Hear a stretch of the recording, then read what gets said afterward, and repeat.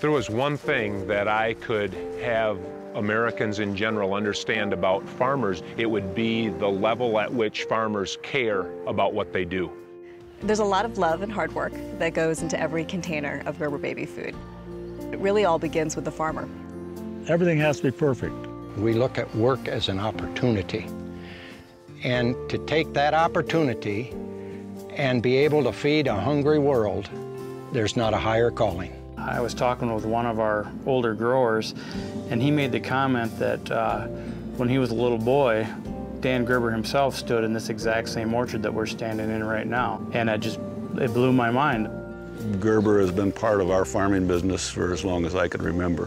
100 years ago, my grandfather started this farm. Passing it down from my great-grandfather to my grandfather to my father, who passed it on to my brother and I. It's not uncommon to have 2, 3, and in even some instances 4 generations of the same family selling to Gerber. And when I'm in the field working with them, you get a sense of that.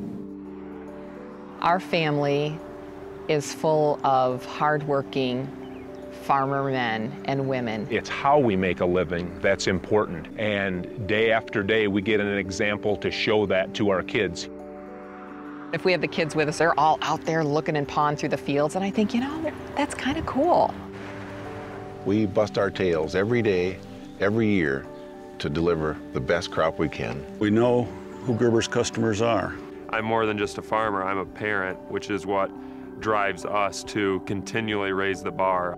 You can go to the store and look at a jar of baby food and say, yep, I had something to do with that. We've just thoroughly enjoyed our work.